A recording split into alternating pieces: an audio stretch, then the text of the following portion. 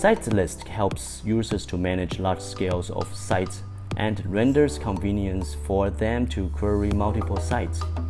The user-friendly interface enables users to put those important parameters in the site list and display the alarm status there, so they have an overview of the site status.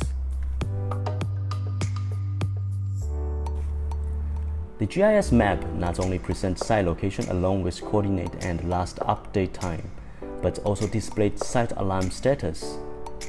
Clicking the points brings users to the site summary to check the alarm triggering in the site, make it quick to know site alarm status.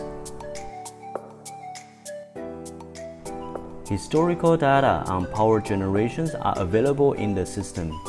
Users are able to view the data by daily, weekly, and monthly.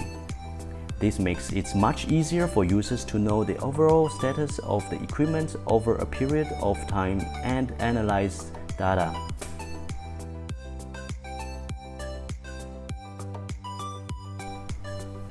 The flexible system allows users to view detailed equipment information in the detailed blocks and add wanted parameters.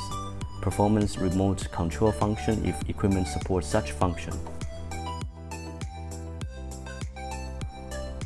The alarm dashboard can quickly present alarms along with details so that users are aware of what is going on in the field.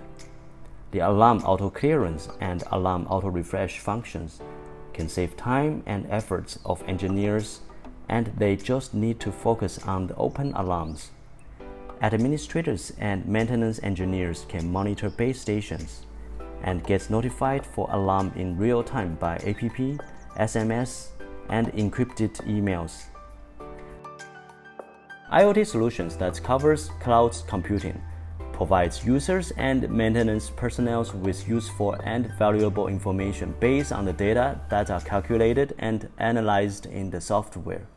With this information, they are able to conduct specific activities in advance, such as maintenance, to eliminate or lower potential risks.